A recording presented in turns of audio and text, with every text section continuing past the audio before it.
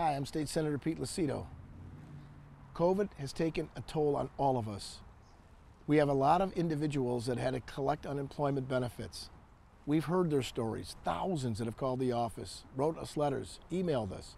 Today you're going to hear their stories. Genna, why are you here today? Because I've yet to receive unemployment for my initial PUA claim back in March.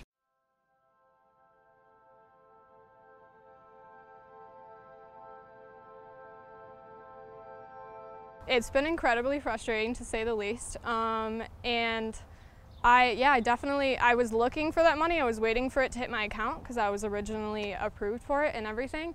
And I've got bills to pay, the forms online. I've sent messages to unemployment offline. I've tried to chat with them in real time and been denied. I've tried the phone.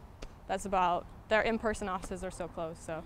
What do you think the state can do to assist others like yourself, and moving forward will give us a better option or alternative to what has been going on? Honestly, I was incredibly disappointed to see the state of the website just like right away.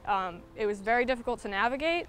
Haven't heard anything back from anyone in the unemployment offices, so bottom line is there needs to be a better system that helps us get our money. Something and everything needs to be done for it to be improved. They're the only ones that call me back, so thank you to you and your staff. Thank you. And since then I've been able to reopen my claim and receive some benefits post-dating the initial claim, but I've still yet to receive anything from March 15th to May 2nd. You're a substitute teacher? Correct. And as a result, you rely upon that pay that you get as a substitute teacher to take care of yourself. Yep.